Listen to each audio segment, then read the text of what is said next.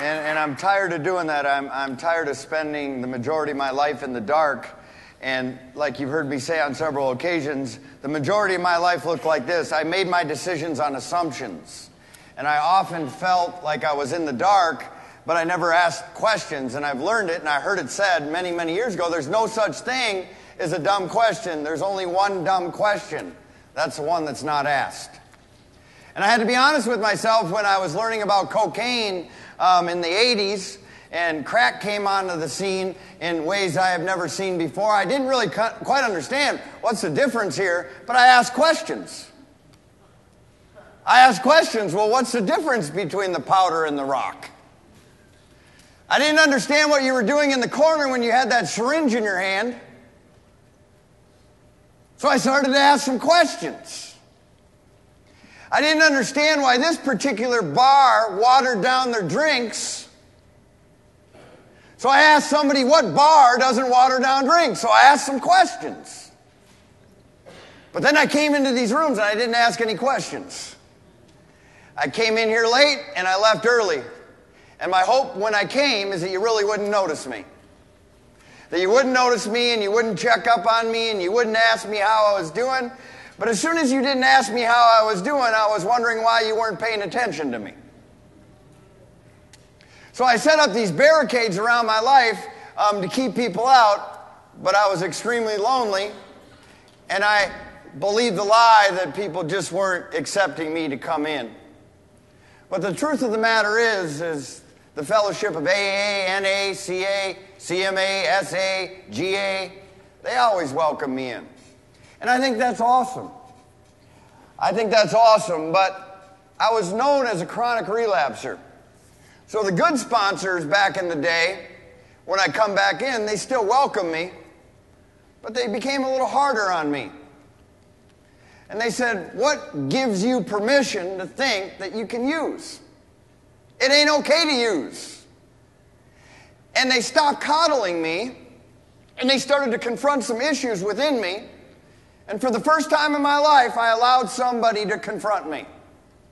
I didn't quit. I didn't put up the middle finger. I didn't tell them to go, you know what, themselves.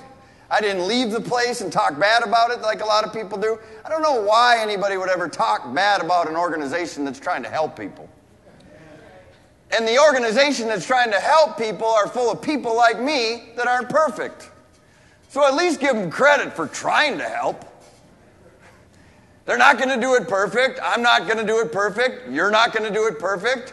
But I was the type of guy that I wanted to hold people to standards that I couldn't even keep. And that was my out. Once you let me down on a standard that I couldn't even walk in, I thought you were a fake. I thought you were a fraud. I met with a friend of mine last night, and he paid respect, and he's in our program, and he's got great dreams, and he's a man of integrity and character, and he said to me, he says, you know how these guys are, man. They talk smack about you. And I think to myself, I'm a human being. I'm not perfect, but I do give it my all. And that's why I love when Eric Brew comes with a level of understanding. For 14 solid years, my children have given up time for me to be here to teach you. And I know that you cannot keep what you have unless you give it away. And I know that somebody gave it away to me, so my obligation and privilege is to give it away to someone else. But I also understand, and my children understand, and we're going to talk about understanding tonight. My children understand that regardless of what this is going to look like, there's going to be pain. There's going to be pain that I'm not going to be, I didn't go to your my kids are grown, they're 19, 20, and I think Nikki's 24 now, correct? For you, I'm doing good. And the years fly by, but I didn't go to their games when I was smoking crack. But I also have missed some games when they were playing sports when I was sober, because I had to go to my meeting. I had to go to church. I had to function. So they had to understand, and I couldn't expect them to understand at that phase of their life, why can't you be here? Why do you have to go to your meeting? You're not using anymore. They didn't understand. I couldn't expect them to understand. But I had to know inside my heart that I understand that either way, either they're going to be talking to me through glass or in a high secured visiting room in prison, or they're going to be talking to me over a tombstone. So either I could lead them to that type of pain, or I could lead them to the pain that I know you don't understand, but later on in life you will. And later on in life you will understand that you will come to me for advice, because I've learned how to give advice because someone has given it freely to me. And the advice I'm giving you isn't mine, it's what I've learned in the Word of God. So what I've learned over the years is this, that as long as I have a level of understanding, as long as I know what my purpose is, and we're in the middle of a series on purpose, and over the last 5 weeks we've been talking about purpose. A purpose is, so when you walked into this room tonight, you have the same chance of getting 13 in 5 years as Pastor Jed and Eric do. There's no difference. It's the same tools, the same God, the same community, the same steps. It's all the same. It doesn't matter where you've been up until this point. The solution is one. The solution is the same. It isn't your program. It isn't my program. It's the program. But I like to put a little sugar on top of it. I like to modify the steps. I like to do the steps out of order back in the day. And every time I did that, it led to relapse. So I had to come to the conclusion, and then I got stuck for many, many years. As a believer with no relationship with God, I never understood what God's will was for me. I never understood what God's purpose was for me, but I started with what His purpose isn't. His purpose isn't for me to leave my children. His purpose is not for me to spend my life in prison. His purpose is not for me to die at a young age.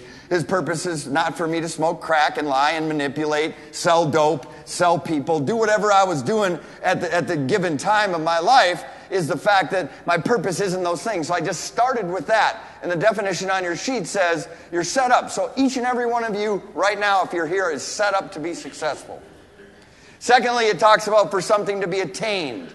We know at the end of your life you will have one thing and one thing only. Leanne talked to me about it on Sunday. The only thing that will sit in that urn or that casket with you is your character. Not any of your belongings. It'll be your name. And when I got here, my name was dirt. My name was thief. My name was terrible father. My name was dope dealer. My name was loser. But God has restored my name. And He says He can do that for each and every. Now, not everybody will see it like God sees it or I see it, but I had to start paying attention to God versus my haters. I had to start paying attention to who God says I am, and I suggest you do the same. So it says the reason why something is done on your sheets. Now, I've done a lot of LSD, a lot of cocaine, obviously a lot of marijuana, drank a lot of booze, did a lot of opiates, heroin, benzos over the years. So my mind should be fried. And quite frankly, I think it is. But when I talk to you, I can remember, because the Bible says I will bring remembrance in your time of need. So here I am, a chronic drug addict, almost reading verbatim off the sheet that you have in front of you without looking at the sheet. I give God the glory for that. But on your sheet it says this, the reason why something is done. We got to stop doing things not on purpose. Well, I didn't get drunk this weekend on purpose. Well, then why did you get drunk if you didn't do it on purpose? Well, I didn't lie on purpose. Well, why did you lie if you didn't do it on purpose? So if you're going to be a person of purpose, you have to start doing things on purpose. And what it says now is so true. And that if you're just going to exist in your recovery, you're going to get high. You cannot just exist in these rooms. It's not enough. You have to taste freedom. The first week I talked about positioning. The definition on your sheets on positioning is arranging. That God has arranged you to be here. And you may not want to be here tonight, but there are a lot worse places for you to be than here. So get out of your head, there's so much better than here. Start saying there's a lot worse places, and you've been, and so have I, to those places. So God arranged for you to be here, and back in the day, 14 years ago, my mom arranged for me to live in a sober house. My mom arranged for her to pay the rent for me, and I was grateful for that. But then later on, the devil said, well, God, you're a grown man, your mom's got to pay rent. I was grateful that she was able to do that. I was grateful. I always get a little confused when guys like me go back to work, and we're complaining about taxes and our paycheck. I mean, look at how much public money we have wasted through Rule 25s and detox centers, food stamps, or whatever it may be. So I can't complain about taxes. One of Bishop Jake's guy out of the prison fellowship program, one of the funniest things I've ever heard, he was so upset because he did not know who this FICA person was taking money out of his check. He thought it was like a debt collector. So God has arranged for us to be here, so we have to position ourselves to be here. It says in order. So we came here to learn order. We're very disorderly. We feed off disorder. We love chaos. We're addicted to chaos. The definition of position is in order. It also says, I believe on your sheet, where you're located. When you start to get sober, people should be able to find you. It shouldn't be a mystery. Well, if you're in a sober house, and there's several sober houses represented under the sound of my voice, when you fill out a weekend pass, well, why do you need to know where I'm going? Well, who cares? If you're going where you say you're going to go, what does it matter if we know you're there? Same reason why I see guys that should be doing 10 years in the penitentiary complaining to me about the color wheel in the UA and the PO meetings. Like, well, who cares if you got to take a UA if you're clean? Why should that offend you? That's a level of accountability that is needed for you. And now the definition of position says that God will not, if you don't take advantage for God arranging for you to be somewhere, He'll put you somewhere. It says it on your sheets. God will put you in prison. Through your actions, you put yourself there. He'll put me at 1800 detox, Plymouth Mission Detox, all of them. I've been to all of them. So He'll put me some. But also it says a definition of position is more or less your point of view, your perspective. Sometimes we like to hold on to things in our minds that hinder us. It's easy for us to hold on to things that are hindering us. The second week, I believe, we talked about exposure. The definition of exposure is a revelation of an identity or fact about who you are as a person. So when we get here, we lead with our gifts. We lead with our nice guys. That we're newcomers. We're grateful that we're above ground and out of prison. But eventually that gratitude fades. So then we find out, oh man, that brother's got a temper. Oh man, that brother's a liar. Oh man, that brother stole some money from me and he's stone sober. So there's revelations about your identity and my identity that you're trying to conceal because you're afraid if they're revealed, they'll be met with disapproval. I'm giving you an example of that. My friend who's under the sound of my voice just got out of federal prison. While he was in federal prison, we stood with him. Before he went to federal prison, we stood with him. When he got out of treatment, we stood with him. We haven't stopped standing with him. But what happens is your mind gets a little crazy once in a while. So he called me up this week, and I asked him if I could talk about it. I'm not going to give you the guy's name, but some of you are not, well, I'll leave it alone. But anyways,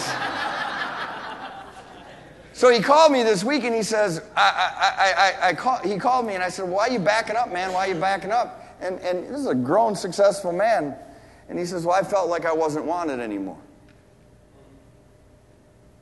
I said, well, what made you think that?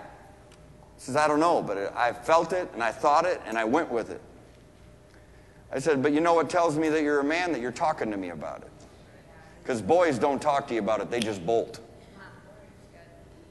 And I said, well, what made you think that? Do you have any evidence to reinforce your theory about that? No, not really.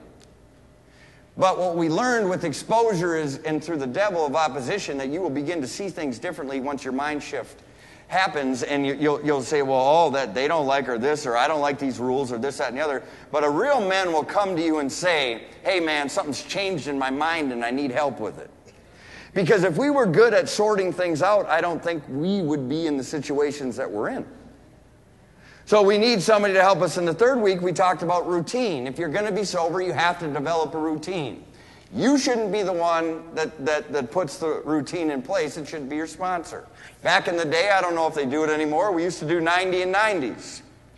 And those were important meetings to have because that you brought a routine. A routine is defined on your sheets as a fixed program, something established procedure, something regularly followed. Eric's followed the routine. Pastor Jed has followed the routine for 13 years. Now, we have to be intelligent enough to look at these two examples of following a routine that it works. Right. And it's not just about sobriety. That you may even get interviewed, and it's not about notoriety, in the 700 Club and have 200 people accept Jesus because of your addiction. You never know why your mother-in-law, because of your routine, would come to your church and ask the pastor of your church to baptize her and now wanted me to do her funeral. You'll never know the effect of your routine. And it's fixed, and it's a program, and it's a procedure, and it goes against everything that we like. Because we like to do what we want to do when we feel like doing it. You're not going to recover if you continue to live like that. The fourth week, we talked about power. That in the third step, when you make a decision to turn your will and your life over to the care of God as you understand Him, we learned in the video, do you understand? Maybe some of you will understand, how is that light? How many volts does it take for that fan to go around? I don't get caught up in all that chaos. I'm going to turn my life over to the same thing Eric Brew turned his life over, because I just saw Eric Brew get 5 years. So I'm going to ask Eric Brew the question, how do you turn your life over to the care of God? Because I don't understand him. So a guy like Eric Brew will show me how to do it. How do you know if you turn your life over to the care of God as you understand Him, and your will over the care of God as you understand Him? Well, if you work a 4-step. You don't get stuck on a 4-step for 6 months. You're stuck on a 4-step for 6 months because you don't want to work a 4-step. And somebody needs to be in your life to tell you the truth about that. Oh, it's okay. I know it's hard to look at your fears. Your resentments. I know. That ain't a sponsor. That's a babysitter. If you want a babysitter in these rooms, they're not in this room. But if you want a sponsor that's not going to tell you what you want to hear, but what you need to hear, they're all over this room.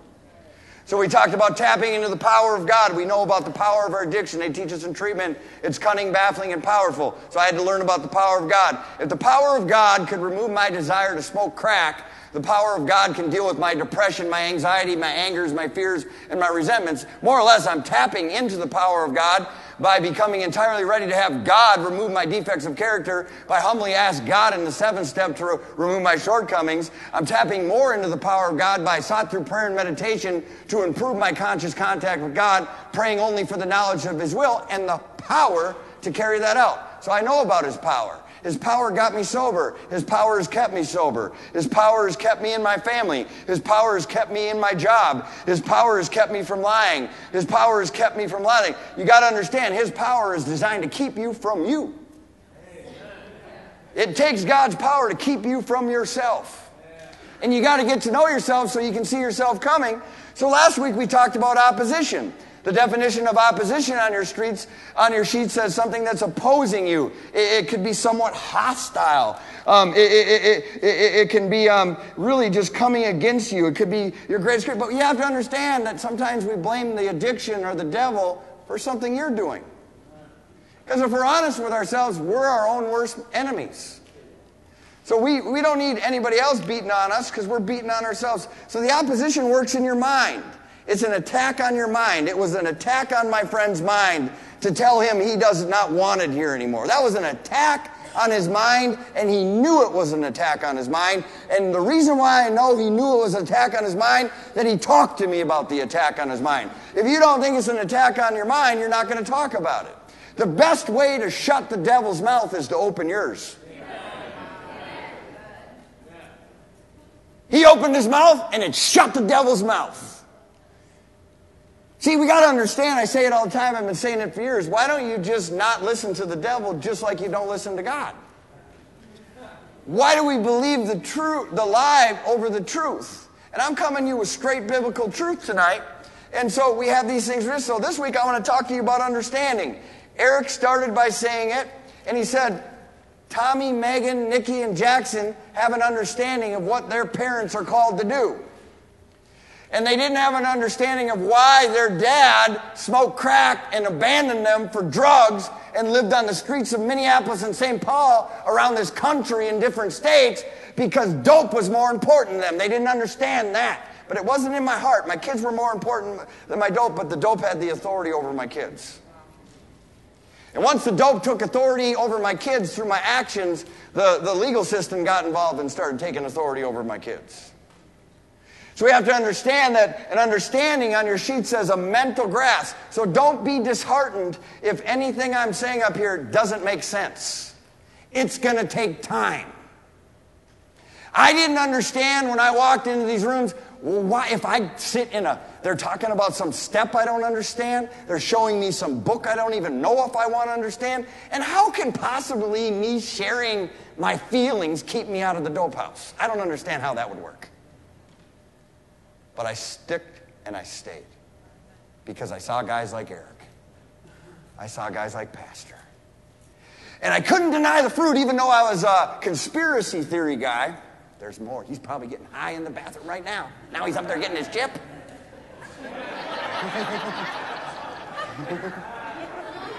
So a lot of my time in these rooms was sizing everybody else up, like some of you are doing to me right now.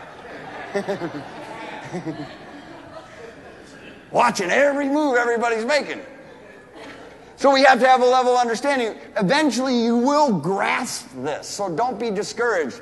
It says the power of comprehending. Remind yourself in the third step when you turn your will and your life over to the care of God, if you've done that, then you're tapping into His power, and it's God's power that will help you comprehend. But once you truly get free, this is what it's going to look. The capacity to apprehend general relations. You have to have relations with people. You have to show like you're somewhat interested in another person's life. And you need to ask them about particulars. Are you okay? I must have said that to 30 people today. Something just didn't seem right. See, you know what? It's okay not to be okay. But what's not okay is to pretend that you're okay when you're not okay. That's what these rooms are for. So it says that in particular about people's feelings, and now it says to be aware of other people's feelings, tolerant and forgiving. I just had to get checked one year when I would expect everyone to forgive me, but if you did something to me, I wasn't going to forgive you. And that goes against biblical principle, because God says, if you don't forgive them, I ain't forgiving you. And people like us that just warrant all this forgiveness, and it says, the truth you stand under. The reason why I smoked crack as long as I did, because I stood under a lie. I stood under the lie that I would never get sober. I stood under the lie that I would never be able to see my kids. I stood under the lie that I'd never get my finances in order. I stood under the lie that I'd never get back in the business world. I stood under the lie, but really the definition of understanding is, what are you standing under? Are you standing under the understanding of somebody that has gone before you and has got the t-shirt to prove it? Because if you turn your will and life over to the care of God as you understand them, God uses people. And quite frankly, I'm not even there yet. So I don't have such a divine connection with God that like, okay, God, okay, thanks for telling me what to do. God, what do you want me to do here with my wife? Oh, thank you, I appreciate that. Yes, I go to His Word, but I go to my mentor. And he's been doing this for 27 years. And he's one of the few guys I know that's got more years out of addiction than he had in addiction. So you really can't claim to have understanding until you've done this longer than you did that.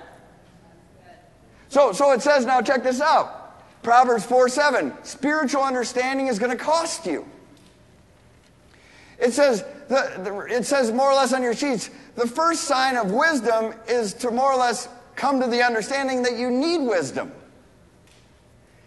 I don't think you can walk into a room like this and claim that you do not need wisdom when your best thinking got you here.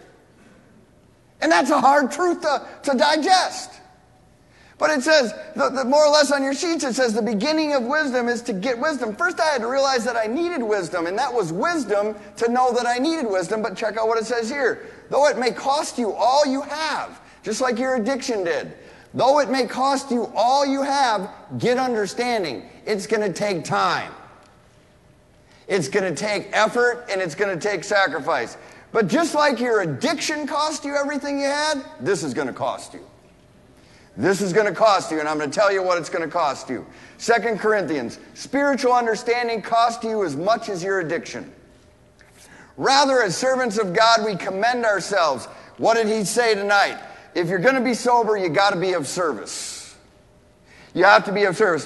So in understanding is going to cost you great endurance in troubles, hardships, and distresses. Your addiction cost you in troubles, hardships, and distresses, but you still did it.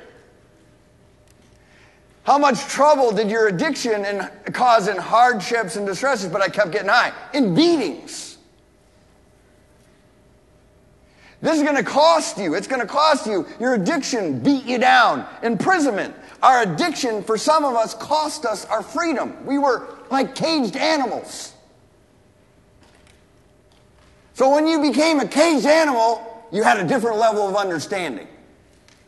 Then we kept getting high. So it's going to cost you that. Riots, hard work, sleepless nights, and hunger. Did your addiction ever cost you any of that? So yes, you might have to stay here like 25 addicts did on Saturday night, break down after marrying 2 junkies to set up for church. Yeah, it might cost you some sleep, your level of understanding. As soon as your recovery gets as much time and money as your addiction did, you're getting close to freedom. See, addiction, understanding patience and kindness. In my addiction, I was extremely patient. I'll be there in 10 minutes. You said you were going to be here in 10 minutes. That was an hour ago. I'll be there in 10 minutes. Patiently waiting. But now this meeting's getting too long. When some of us waited patiently for several hours that should have been 10 minutes to buy some bunk dope. I mean, let's come real with it. Waiting patiently for the bar to open or the liquor store to open. So we learn that type of understanding in our addiction, and it says the Holy Spirit with sincere love. Eventually you're going to learn to love yourself and other people and God in a sincere manner once you gain understanding. Truthful speech, the power of God, the weapons of righteousness. It says now in Proverbs 3, it says, spiritual understanding requires trust in God. A lot of people that have trust issues, the reason why they have trust issues is they don't trust themselves. So, I have been doing this for a while now. I have more reason not to trust people, and I've learned distrust in the rooms of these rooms than I did on the streets. I have been betrayed more, and I don't say this for you to leave the room. I'm just telling you the real honest-to-God truth. I have been betrayed, and that's what my friend and I were talking about last night when he thanked me for everything that he's had, that we participated in that with him. He said, I don't know how you handle it. These guys saying one thing and doing another. They say they're in, and then they leave without saying goodbye, and once they leave, they want to talk smack. So how do you even trust anybody anymore? Well, I don't know. How can you live your life without trusting? So I trust the next new guy. And he may screw me over. But I trust because I trust God to take care of me in light of all of it. It says, do not lean on your own understanding. We lean on things that kill us. It says, submit to God in all your ways, and he will make your path straight. When I got here, my path was extremely crooked. And in order to be committed, you first have to be submitted to the level of understanding of another human being to teach you understanding. It says in Jeremiah 3:15, the person that is a mentor or a leader. The Bible says that I will give you shepherds. That's somebody that's going to lead you in knowledge and understanding. A lot of people get upset with the people that are trying to lead them in knowledge and understanding. They don't have enough common sense to understand that the devil's trying to get you to trip about the person that God has selected to save your life. Have enough common sense to know that. If you don't like where you are right now, you're exactly where you need to be. Because the devil's going to spin on your head. And you're going to start looking at the differences versus similarities. Have enough knowledge and common sense to know that, man, I'm really supposed to be here because everything inside of me is screaming to run. So we got to understand that God gives and sends and positions people. It says in Isaiah 29, spiritual understanding requires instruction. It says those who are wayward in spirit, those people that are hard control, do whatever they feel like doing. Check out what the Bible says. They will gain understanding. You know when people like that gain understanding? When they're incarcerated. You'll gain understanding. And it goes on to say this, those who complain will accept instruction. Eventually you're going to accept instruction because I'm not coming to your side of the street on this lie. I know what the UA says. So you're going to have to receive this instruction. If you don't receive it here, you're going to go receive it over there. But ultimately, you're eventually going to have to accept instruction. So why wait till you get to prison to accept it? Accept it now or accept it later. I would much rather accept it from Doug, who's not a warden, but some of you guys think he is. And it's like Doug's your enemy. He's working out of the kindness of his heart without getting paid to do it tirelessly for 40 to 60 hours a week just to try to help you. Boy, that Doug's a jerk. Who does he think he is coming into this house and giving me a UA? Well, he's trying to help you. And when you were new, before something was revealed about the real you, you said, hey man, I'm an open book. Whatever you need. A couple weeks later, nobody's in your business. Recovery is about people being in your business, and you have to come to that level of understanding. Job 17:4, spiritual understanding requires an open mind. Some people don't even want to understand. And because they don't want to understand, they'll never triumph. They'll never rise above. Everything is limited. I'm tired of losing and building and losing and building and losing and building. I had to gain understanding. Proverbs 17, spiritual understanding requires knowledge. The one who has knowledge uses words with restraint. You know how many times in a given day, especially in these rooms, I want to tell somebody what time it is, that they're just so free-flowing about their opinions with no leg to stand on? Man, I could just slice them. And trust me, there's a side of me that ain't nothing nice. But I can't. Because I'm not going to lose my testimony. I have a different level of understanding that makes me restrain from some of this stuff. Whoever has understanding is even tempered. Man, I have people praying for me for many years in these rooms that I do not lose my temper. I'm telling you. Ask my mom. It ain't nothing nice. But I've come to the conclusion I'm not going to jail over you. That's understanding. Why would I put myself in jail because I was upset with you and I wanted to have a hot temper over you? That is a lack of understanding. It makes absolutely no sense. It says in Proverbs 15:32, I'll tell you a story when I first met Monica and we went to Van Morrison, but we ain't got time, praise God. She saw a side of me that was nothing nice. And I was calling in the road dogs, and it wasn't good. Early on. Understanding requires discipline. Those who disregard discipline, those that do not work the steps, those who do not have a sponsor, despise themselves. They hate themselves. They won't admit it, but only the ones expressing opinions. Now, we don't need the opinion of somebody in these houses. We've been doing this for 14 years. Either you're in or you're out. We're not perfect, nor are you, so let's try to do this together. But if this didn't work, we wouldn't be here 14 years later with thousands of lives. But people that don't have understanding, they just want to give you their opinion about everything. I mean, I don't go into rooms that are people that are elevated above me and give my opinion. I keep my mouth shut and I listen to what they have to say because I want the level of understanding that they have. So opinions really mean nothing.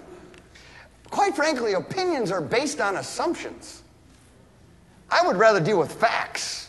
And your assumption may be in a fact, so ask for clarity. It says in Mark 4, now it says, it's time to turn to understanding. It says, so that may you be seen but never perceived. You've seen a lot of things in the rooms for many years, but you never perceived what was really happening here. You've been to meetings. You know the meetings. Check this out. Even hearing, you've heard the 7th, 3rd, 9th, 12th verse, 2nd step 1,000,000 times. And you're still high. You're still high.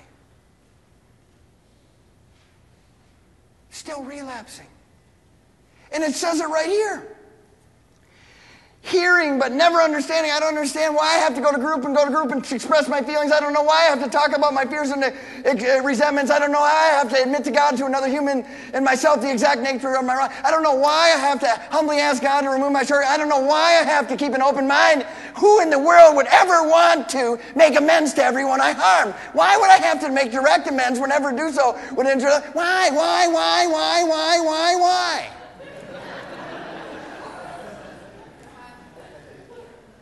Why? Because you're still high. Why? Because your buddy died last week. Why? Because you can't see your children. Why? You're 38 years old and you're dead broke and you're living on the streets and you should be in prison. That's why.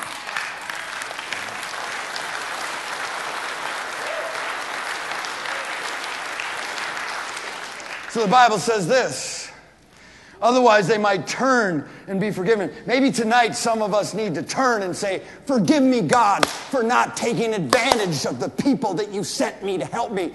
Forgive me, God, for being a twisted hater of that sober house guy that just tried to help me. Forgive me, God, for that treatment counselor. Forgive me, God, for that police officer that pulled me over that I resent to this day. Maybe you need to ask God for forgiveness that you have rejected all the help that he has sent you. Because he's been sending you help for years.